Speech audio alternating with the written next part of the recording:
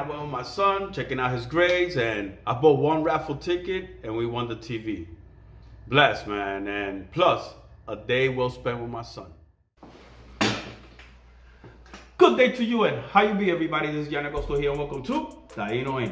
Today, it's a good one. Today, we're going to talk about mockups. Why mockups, for me, is very, very important, because you want to give that client the first impression, and the first impression is very, very important. So why not create your own custom mockups by taking a photo of your shop, and like that you're also welcoming that client to your shop and letting them see.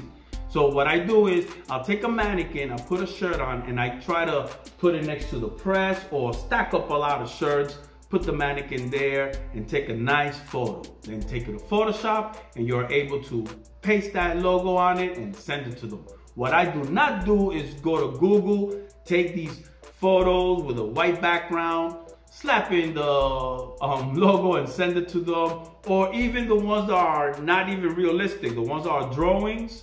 I don't like those at all. So what I do is take a photo of the place, do a nice mock-up for them, and they, believe me, they be impressed. Even after they accept the job and they pay and they pick up, they're gonna come and tell you, could you please send me that photo? Because they might be even selling those shirts.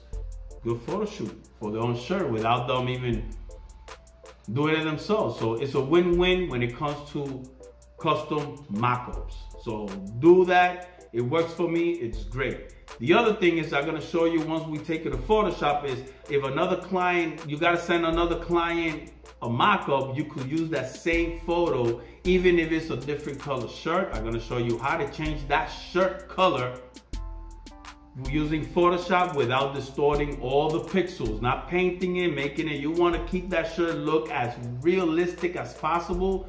And this way that I learned, I'm going to show you guys is how to change the colors. It's awesome. It keeps the color. You can go to blue, green, red, any color, and it looks still like that's the color of the shirt. So let's go to Photoshop and show you the picture I took and show you the steps to even change the color. So let's get started. Alrighty. So now I took my mannequin, placed it right next to the press, and I took a nice photo using a white t-shirt. And if you don't have a mannequin, then you're gonna have to go to Google, get a realistic shirt, get the background out, make sure you have it, and when you're gonna place it on the photo, try to make it look as realistic as possible when you're placing it on the photo. The other thing is, take your logo and place it somewhere around that photo so they can know it's coming from your business. So let me show you the photo I took. So as you see, this is the photo. White t-shirt, got them next to the press, it looks real nice. And I placed the logo, my logo right here on the TV. Anywhere, it doesn't matter, but as long as you have that logo there so you can know it comes from you. So once you already have your photo set up, the first thing you want to do is you want to click on the quick selection tool, which is over here. Click on it, quick selection. Now what you want to do is click on around the shirt that you want to change colors. If you notice, once you click on the shirt, there's going to be other parts that got clicked on. You want to take that out, so you come to the top and you go to subtract from selection, click on it, and then just go and start clicking those selection off. You got that one there, I got this one here, and down here, there, and up here, we're good. Nice and selected. So now that the whole shirt is selected, what you want to do is you want to go to the new adjustment layer icon, which is down here, and you click on it. Once you click on it, come up and look for hue saturation. The hue saturation window is going to pop up. This is how we're going to change the colors of the t-shirt. So if lightness, you want to go, let's say I want a gray, you go gray all the way to black. And you got a black t-shirt there, real quick. And if you want colors, click on colors, then move a little the color, and then you want to saturate in the middle, and then up here in the hue is we're going to change the color of the shirt. You got yellow, you got green, blue, you got red. You see that? Purple, you want to saturate, you want it a little lighter, you want light purple. You could do anything here and get all the colors that you want when you have a color. So let's say right now, I want to use red, right? Let's go with red. I want that red, so I want to saturate and I want that red to look as red as possible. And there goes your red.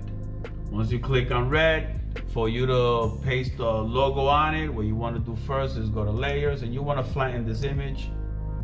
And now the image is ready for a logo. Go to the file, look for a logo, and then place it on the shirt. Go to edit, transform, scale, and scale that image so it could look as good as possible.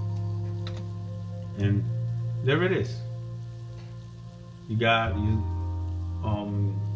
your logo right now, and you send this to the client. They are going to love it. They're gonna see something different. They're not gonna see this that usually people do. They just send a cartoon picture of a shirt or a shirt with a white background normal.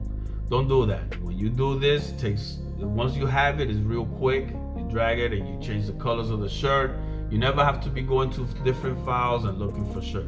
Now, if the person is asking for an image on the back, what you do is you take a picture of that one, and then you take a picture of the back and you send them two files, a file with the front and a file in the back. Don't try to send it all in one file so they could really view the image and see it as realistic. Once you put two images, it doesn't look realistic. Like that, some might think, oh my God, that's how exactly it's going to look. He might even gonna ask you that, could you send me this picture? So they could use it for themselves, like I said before. If they want to sell, if they're promoting something or an event, they want to show this shirt, that's the best way you could send a mock-up to a client with no problem. So if you like this video, press that like button. If you haven't subscribed yet, please subscribe. May God bless you all. Be grateful and peace out.